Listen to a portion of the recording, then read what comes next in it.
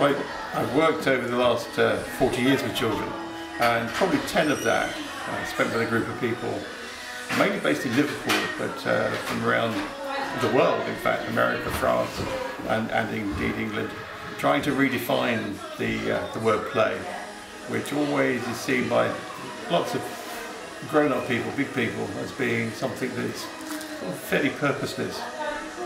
In fact, play is probably one of the most important things that we do, both as children and as adults. It's something that you choose to do. As soon as you say to someone, go and play, they've stopped playing. They have to choose to do it themselves. It has value to the person. It's intrinsically motivated. It's not something that you can say has a definitive end or a definitive start.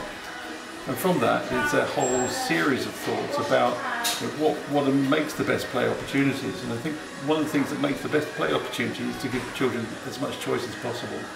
We work a system called Owned Choice here, where the children choose for themselves, within boundaries.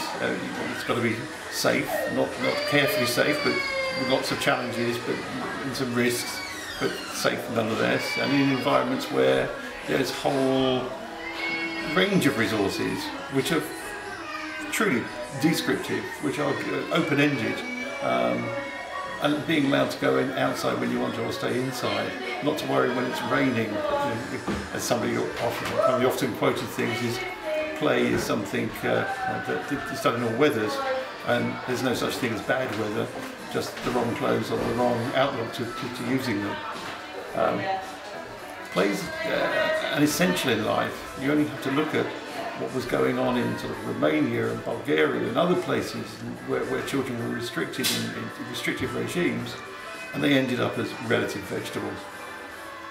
In fact, the French did some experiments in the 70s with animals. I know it's not very popular these days, where they deprived them of play and the animals died. So in some senses, play is perhaps the most important thing that can go on in life. And it's really important that we adults understand that play is a choice for the child, and indeed for ourselves, not something that we can tell them to do for 15 minutes in the morning, 15 minutes in the afternoon.